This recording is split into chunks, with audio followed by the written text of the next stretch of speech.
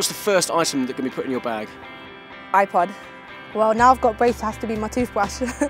I better make sure I bring my boots. But I think I have a nice hoodie in mind that I'm going to bring. Probably my boots, to be honest, because they'll go at the bottom. Hair straighteners, because this hair of no hair straighteners is wild. My Bose speakers, it's all about the music for me. I've got to make sure they're in my suitcase. Underwear. I think that's probably the most important thing. Oh, no, I should say boots, shouldn't I? Boots and shin pads, then underwear. And obviously, for me, I suppose a packet of biscuits or something like that is a little bit of a naughty treat. First item will definitely be my mobile phone. Have you got any particular funny habits when you're packing?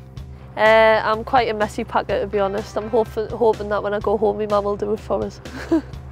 I like everything ironed first. Like, I have to iron my pyjamas. That is really OCD. I have it all lined on my bed in specific order of what I'm taking. Then I'll be like, Mum, have I got everything? And then she's like, pyjamas. I'm like, I haven't got them. So yeah, all on my bed. What will you miss most about home? Family, definitely, and my little nephew, he's only 3, so I always miss my time with him. My cooking. Probably the food and just the general banter. Probably my family and my little niece. I see her quite a lot, so yeah, I'll probably miss her, but hopefully I'll see her on Skype or something. Family and friends, but they're coming with me anyway, so I won't miss them too much. One of my dog, I really miss him because he keeps me on my toes every morning and night, and he's a real cutie, and obviously family and friends and stuff. And believe it or not, I'm playing for Lincoln now, and I probably miss my teammates quite a lot because I have a real good laugh with them. So you know, it's a shame that more of them aren't in the squad really. Probably my nieces and my nephew. I would say the food, but we've got a chef going with us, so I don't know, I suppose family. I won't have all my family over there. I know they'll be back watching on the TV, so just being in close proximity with my family. Who would you most like to share with, and who would you least like to share with, and why? Well, I've got to say KB because she's probably going to see this and be like, are you kidding?